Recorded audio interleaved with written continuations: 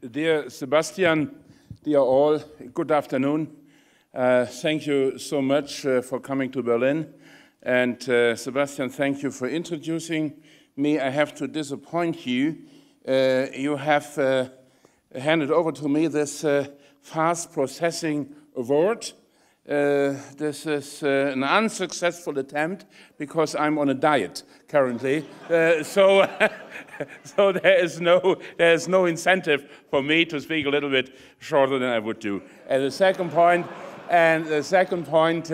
you introduced me in my capacity as a minister in the Chancellor's office or as the Chief of Staff to the Chancellor's office by saying that I probably would be the CPU of the German government. Yes, indeed.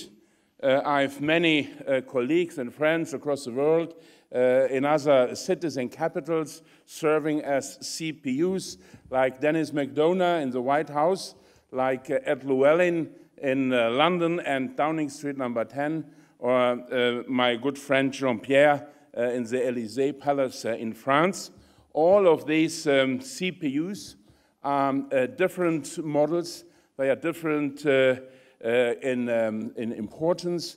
They are different in functioning. They are different in what they are doing, what they can do. There are certainly CPUs in other countries much more important than me, but as far as I can see, today I'm staying in front of you, and I'm perhaps not the most important one, not the fastest one, but I'm by far the biggest CPU in a government that I have ever met over the last couple of years.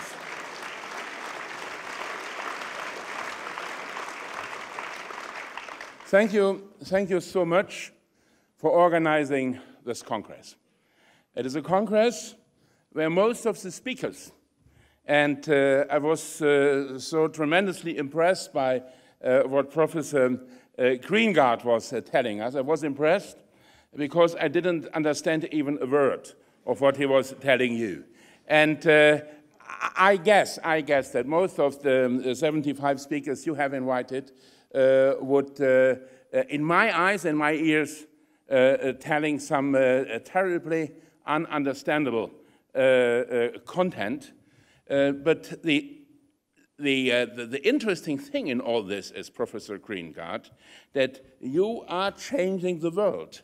And we as politicians, we have to deal with what you are doing without understanding what you are doing, but we have to draw the right conclusions and to decide on the appropriate measures.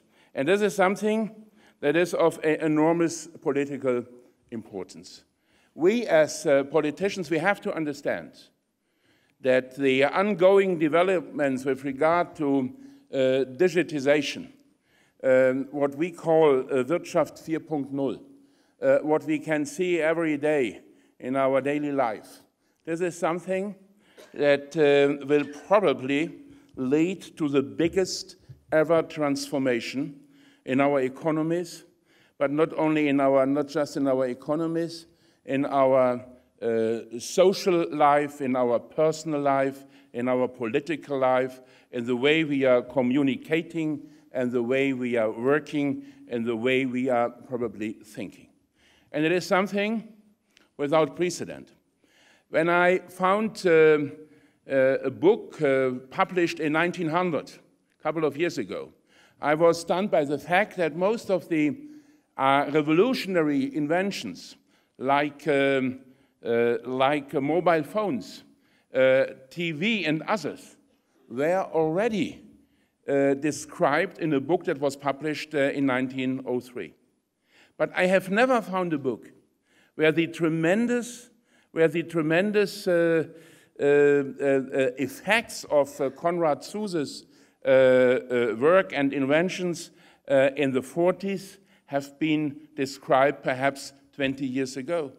And even in the 50s, when we had already the first wave of digitization in America, in Europe, and elsewhere, nobody could imagine that only 50 years later we would have smartphones where we would have the knowledge, the entire knowledge of the world within our pockets, and where we could communicate around the world without any problem at all.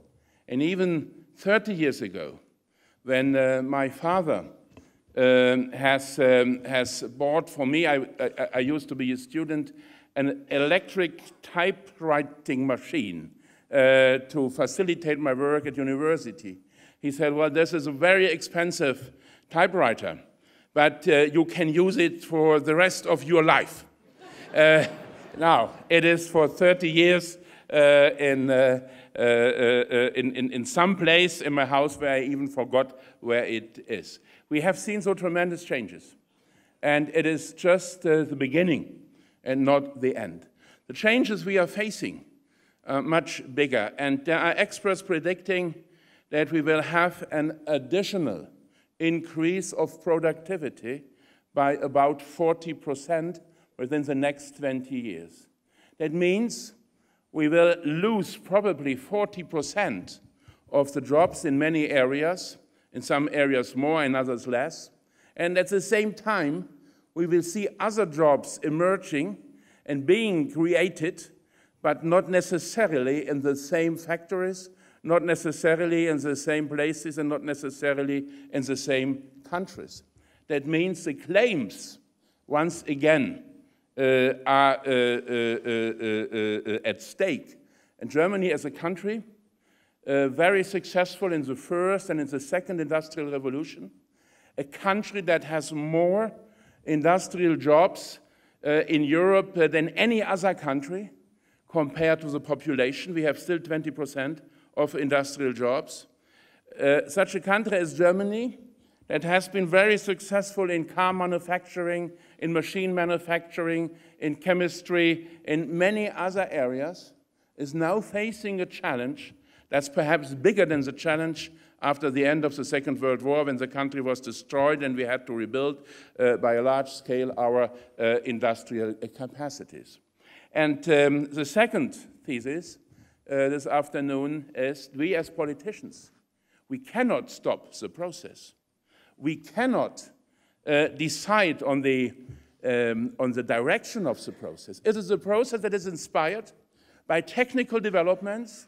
It is inspired by the dreams of the people, and it is driven by an international community, not confined by national borders, and not under the control of national governments. If, for example, the American government would decide to destroy Silicon Valley and to stop all the research and public funding of digital science, it would perhaps have an effect for a couple of years in the United States, but it would never stop the ongoing process worldwide, because researchers, scientists across the globe are thinking about machine learning, are thinking about care robots, are thinking about autonomous driving, are thinking about machines connected with machines, about machines connected with human beings, and everything that flows from these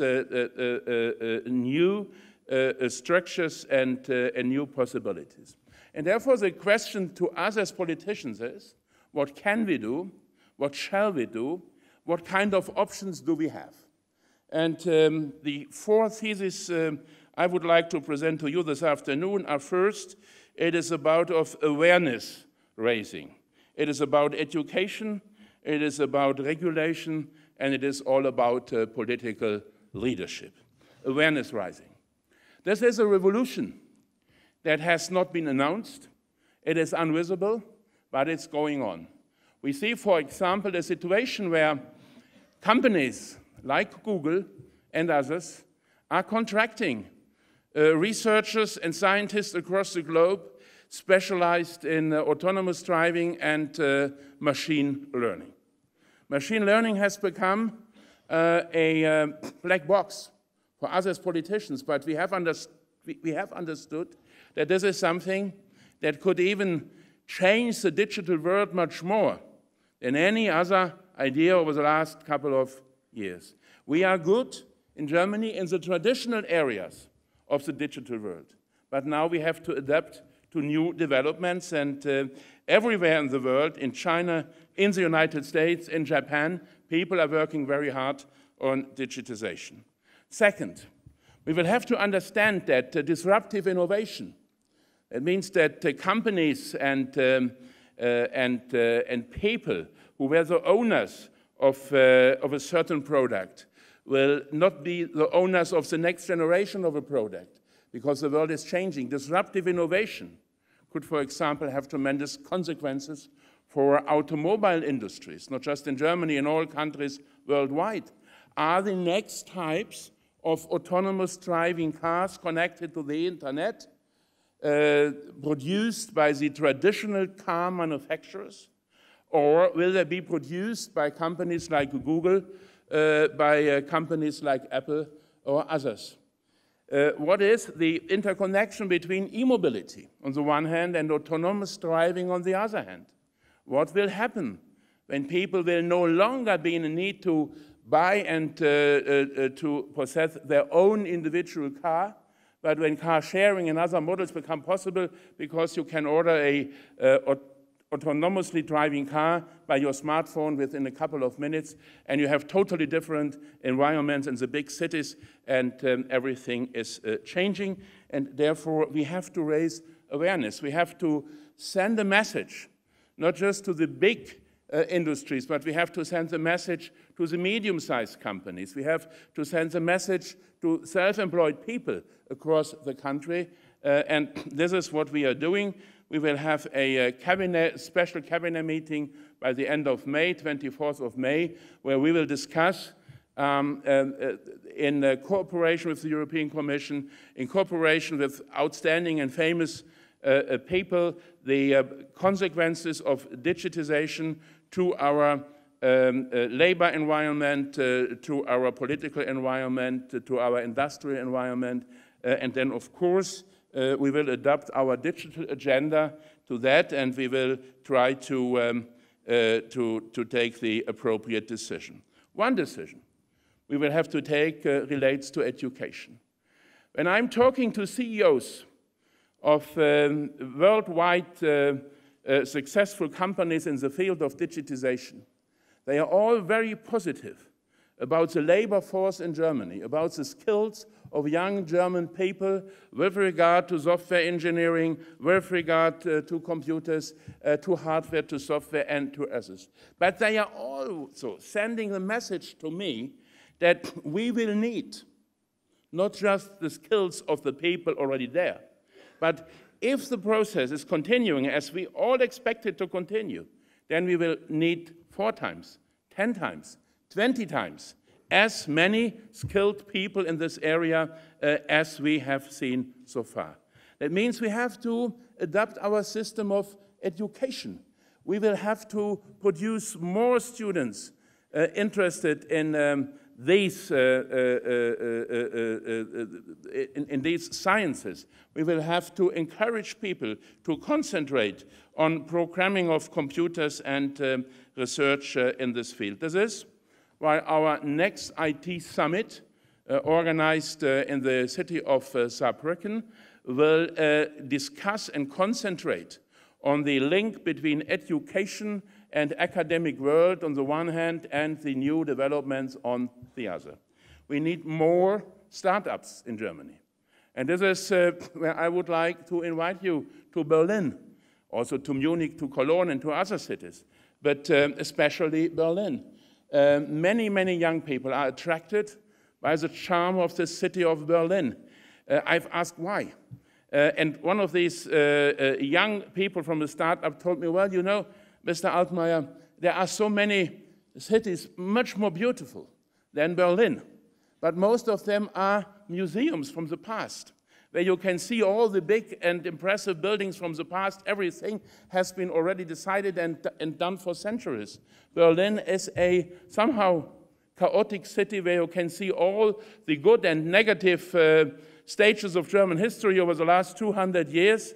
but it is a city that is open for the future. It is not yet a museum. It is not yet, nothing is achieved, nothing is final, and everything is open. Everything is open to young people interested in changing the world. The third point is about regulation. If we want to compete in this new stage of digitization, we have to think about the appropriate regulatory rules that we need to have sufficient space for people developing new techniques. For example, autonomous driving. You can choose a cautious approach, or you can choose an encouraging approach. I was yesterday night in a meeting of my coalition, and somebody raised the floor and said, well, I realized the new Google car was involved in an accident with a lorry driver in the United States. This is a good example. We have to be cautious, and we have to restrict the use and the implementation of such techniques not yet ripe for implementation. And then my answer was, if we would have 150 years ago, when the first automobiles were thriving in Germany, if we would have applied such a cautious approach in the moment where the first car accidents happened in the streets of Berlin in 1880 or 1885, we would never have become the champion of traditional car manufacturing in Germany as it happened over the last 100 years. And the same applies to this automatic drones. I see an enormous potential in using drones, not just in Germany, but in developing countries, in countries where we have megacities, where we have a lot of pollution. And then you can replace dirty cars by very ecologically healthy drones. They will have enormous functions in collecting information, in serving, in transporting things. They will help us to save energy, to save CO2, and they will have an enormous impact on our economies as well. In all these areas, when it is about cloud computing, when it is about storage and processing of data, when it is about the use of big data, when it is about autonomous driving, when it is about other new developments, we have to make a choice, whether we want to be on the safe side of history and risk to lose track, or whether we want to say, yes, we realize these techniques will be developed, and we believe Germany has the skills and the possibilities and the capacities to be amongst the first countries worldwide to develop these new techniques. And the third point is, it's a challenge not yet for Germany, not just for Germany alone, it's a challenge for the entire world, and it's a challenge for Europe.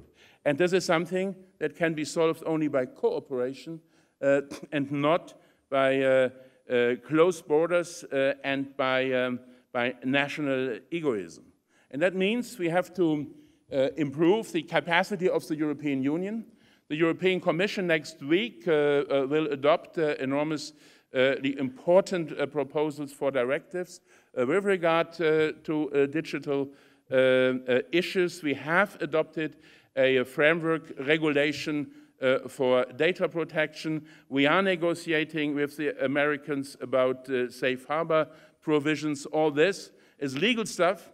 It is not of interest for you, but it is very much important to allow it for you to do your jobs, and we want you to do your jobs in Europe, in Germany, and in Berlin, if possible. And the last point I would like to make in this context is the issue of leadership. The issue of leadership, that means that we have, even when people are reluctant, even when people are worried, even when people are afraid of new developments, it's our obligation as political leaders to convince people this is something that will perhaps change the world, but it will never change our values. It will never change the way we are human beings. It will help us to be better, and it will serve the human being. And this is the last point I would like to mention, dear Sebastian Turner. You told me that most of the important researchers and people in this field have a migration background. I'm a refugee this afternoon as well, because I fled from the Chancellor's office to your event center in order to have some new insights and new ideas. And we have to realize that all these new techniques will bring us closer together in a global village. We have more and more the possibility to freely transport goods and services and capitals and information. And it would be an illusion if we would believe that just the humans and the people would stay in the place of their birth until they die. We will see a bigger amount of migration, a migration of high-skilled workers, migration of refugees in civil wars. And by the end of all this, it is our obligation and our duty to organize the process in a way that we can implement our humanitarian values. This was why we have accommodated almost 1 million people in Germany over the last year, fleeing civil war in Syria and Iraq. No, you can say do what you want, but I will finish my last sentence. And this is why we believe that a safe environment is also important for you, because you need the best of the people worldwide. And you will get the best you need if we have a safe environment where people can develop and deploy their capacities, their skills. And I wish you all the best and good success. And perhaps amongst this audience, there are 1, 2, 3, 4, 5, 10 Nobel Prize winners of the future. This is what I wish all of you. Thank you for your attention and have a good work this afternoon.